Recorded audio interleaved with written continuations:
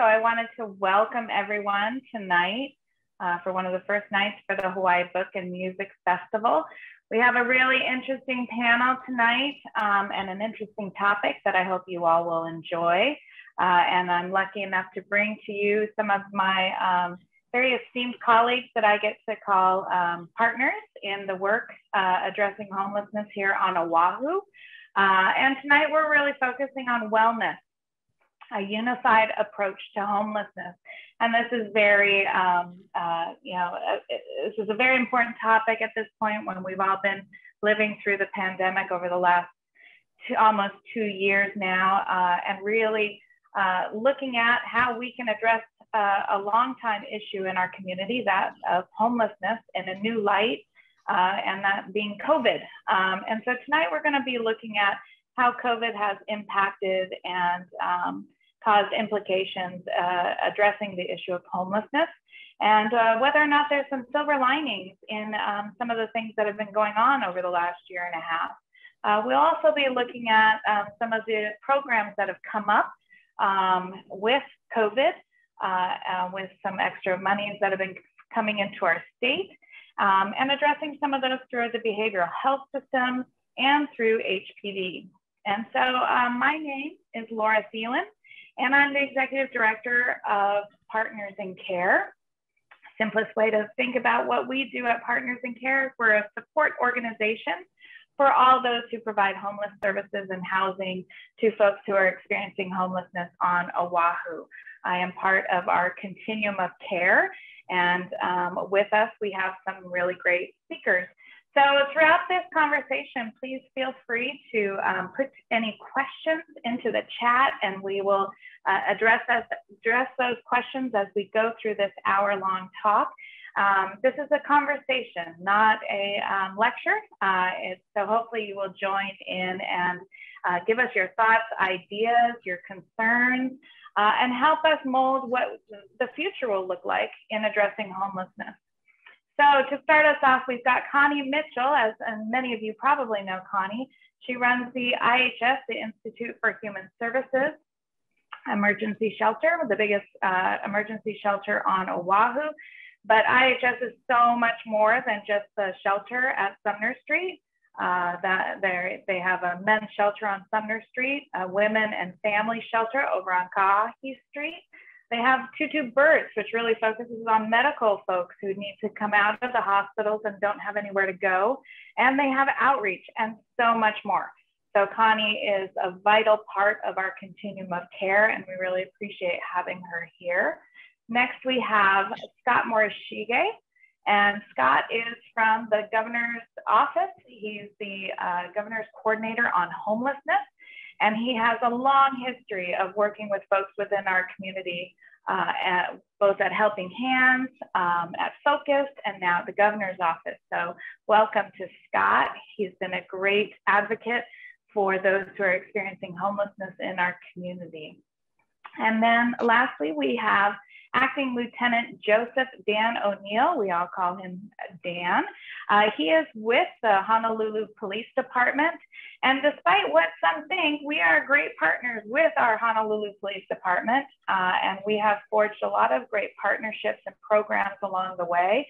And during COVID, it's been especially important that we both grow that partnership and make it as good as it possibly can be, because we can make it a win-win situation with our folks if we keep them out of jail and get them into housing. And so Dan will specifically be focusing tonight on the HONU program. So we'll talk a little bit about that. There's definitely been some ups and downs over the last couple of years. But we'll go ahead and get started. And so I am going to toss it over to Connie. Connie's going to share a couple of slides for us and talk a little bit about the continuum of care in our community. Thanks, Laura. I think I just wanted to start by saying that as a service provider, one of many on Oahu, I can't remember how many membership we have in the Partners in Care. Laura, maybe you can kind of help us with that number. But probably about 64. Right, so there's so many people who have come together to really look at the problem of homelessness. And when we talk about a unified approach, sometimes it's kind of challenging. So I just wanted to share with you, you know, we're in this service continuum, this yellow circle. And as Laura mentioned, there's like 60 plus service providers. And then there's other people that also may not be members of Partners in Care, but also do things, you know, they're from the faith communities or they're doing outreach, you know, of their own. And then, you know, we're embedded in this community of policymakers and then also the general public. And within our continuum, there's all different types of services. You know, we kind of start here with the engagement or outreach, and the outreach comes in a lot of different forms. You know, there are many outreach teams that are assigned to different regions of the island. There's also different types of outreach going on. Some particularly with people with medical needs. You know, street medicine is one of those types of outreach where people are really getting wound care right on the street. We have mental health outreach specifically for people who are impaired by their illnesses. And then there's other outreach, you know, that is really focused on housing navigation or just rehousing people or getting them into shelter and then into housing. So there's, you know, other things going on also. And then we have case management, just providing the supports that people need, connecting them with the services that they require to get out of homelessness. Data management is another thing we do together with Partners in Care. They have the management of information system for all of homelessness, but each of the service providers that are contracted by the state or the city are required to put information into that system. And then we have you know, stabilization services. And these are the treatment services that really help people, you know, just be healthier and be able to get into housing and stay in housing. We have employment support to increase income and also give people purpose and, you know, like a sense of direction in their lives. And of course, the housing placement services actually get them into housing. And we have other supportive services which come actually right after outreach usually, which is to provide emergency shelter or the basic needs like meals or like a place to have their hygiene needs met. So many, many different organizations and doing all different things. And then we're in the middle of a lot of other people telling us what to do. No, they're actually really partners with us, but you can see that there might be a lot of different perspectives from the government and also from private foundations. So if you look at this slide, like this particular week, I'm going to be speaking at a neighborhood board, you know, down in downtown Chinatown. And, you know, we often go and talk to the city council about, you know, things that are maybe good policy or not good policy, you know, speaking with the judiciary to change the way that people are brought through the system so that we can get the outcomes that we want, so we can actually treat people more quickly and, you know, more effectively. But if you look around, all of these different agencies of the state and of the city county of Honolulu includes the police, actually EMS should be in here also, the Department of Community Services, the Department of Planning and Permitting, and their housing department, which also includes homelessness. Yeah, thank you, Laura. And I just wanted to share you know, a couple slides. I think Connie did a really good job of talking about the unified approach that we had to take, but I found it's very helpful to show pictures because I think a picture is worth 1,000 words. And I want to start with this picture. This is from a coordinated outreach event that happened just a couple months ago in June. I think it shows many different players that came together during the pandemic. So in this picture, we have, you know, HPD officers in plain clothes, we have nurses, we have homeless outreach providers, we have mental health providers, we have staff from my office and staff from the city and county as well. So I think it shows how everybody really had to step up. And our providers, what a lot of people you know, may not realize is our homeless service providers were very much frontline providers during the whole pandemic, those in shelters and those doing outreach, just as much as our hospital workers are frontline providers. And I think that's just something I wanted to really kind of show how our community came together. And in part, one of the biggest challenges, like Laura and others had shared, is we really had to go out and make sure that we could make testing available and vaccination available to the population that we serve. And what I think many people sometimes forget is the pandemic, as difficult as it was for those of us with homes, for people who do not have a place to stay, it was really just such a drastic change to their lifestyle and just well-being. I remember after the lockdown took place, I was speaking to some of the individuals that I would see who are homeless outside the state capital where I work. And they were telling me just how difficult it was because all the places they would go to hang out during the day, like the library or McDonald's, places they would go just to, socialize or to get in outside from the hot sun, those places were shut down. A lot of people were cut off from having places to use the bathroom, to charge their phone. And so we work really quickly, not only to have coordinated efforts to increase vaccination and testing, such as what's shown in these pictures here, but in the early days of the pandemic, we at the state convened a lot of meetings. Well, how do we open our restroom facilities? City and county did the same. And we partnered together with community groups we had never partnered with before to be able to see how could we continue to make some of those public facilities accessible.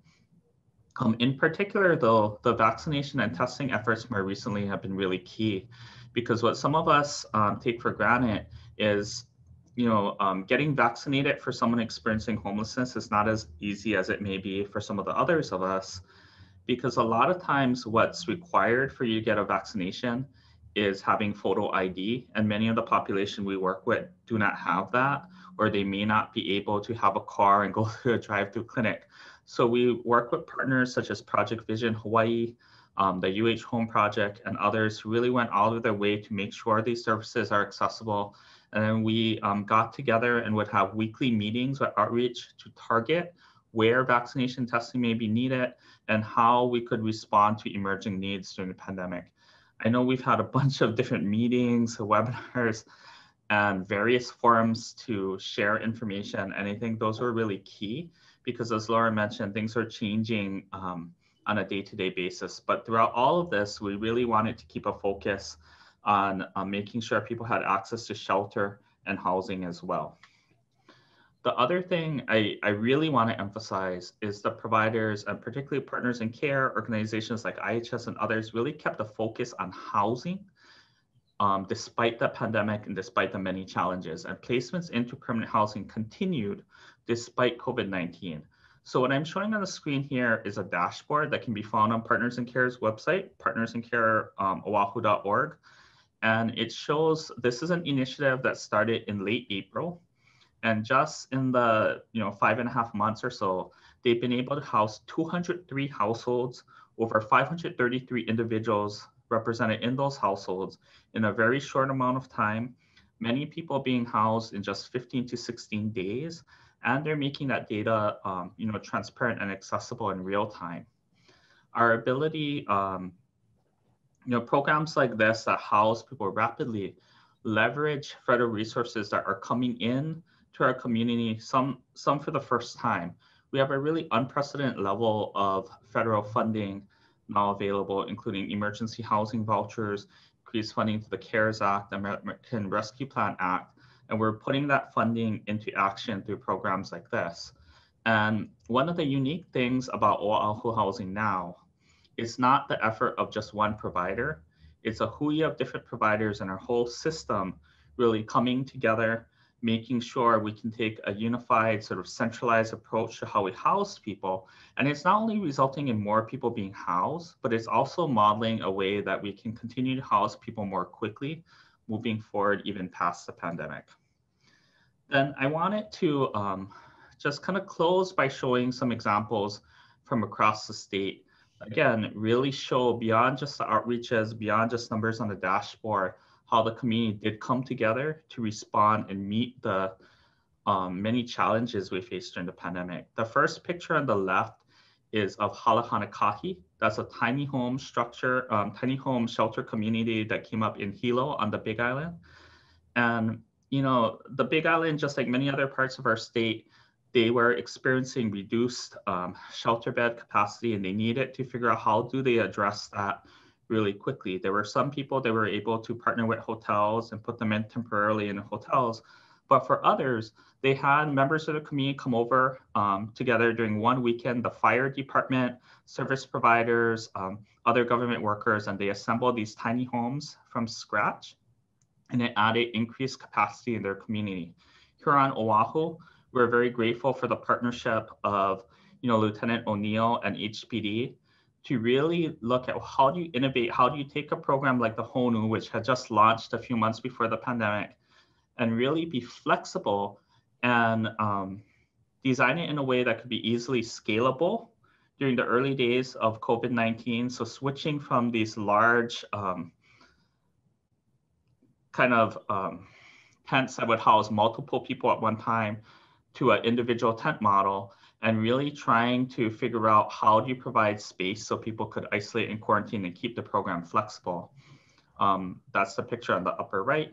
And on the bottom right is one of our newest housing projects, which we're hoping to open possibly later this month. And this is the Kamaoku Kauhale project.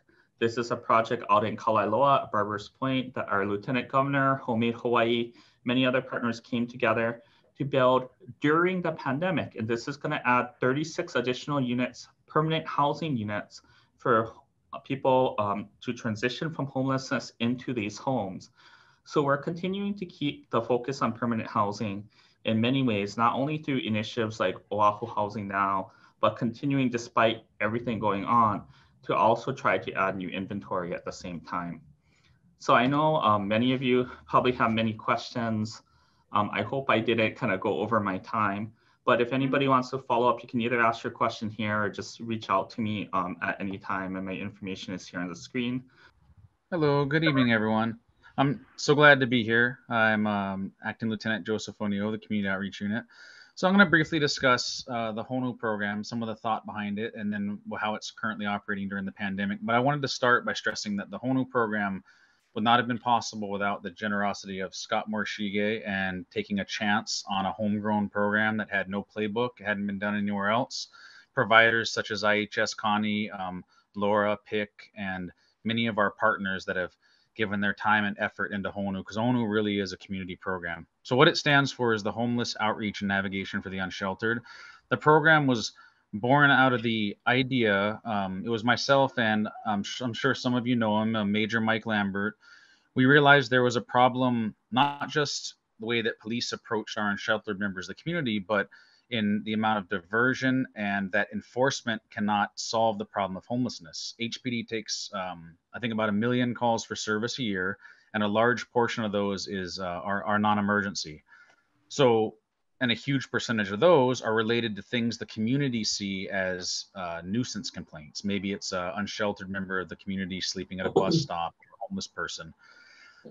For each of these encounters, that's an opportunity that a police officer could offer a more permanent solution into something. So the idea with HONU was that, officers aren't ever going to be social workers or as skilled as people like Connie and Scott and Laura, but how can they not have to learn the complex system of navigation and shelters and get someone into services in the moment that they want help? So the design of HONU was that a patrol officer or even a social service provider at any time of the day could refer someone into the HONU as think of it as a mobile, it's a navigation center, but almost like a train station, to where the person referring would not have to know the complexities of the shelter system.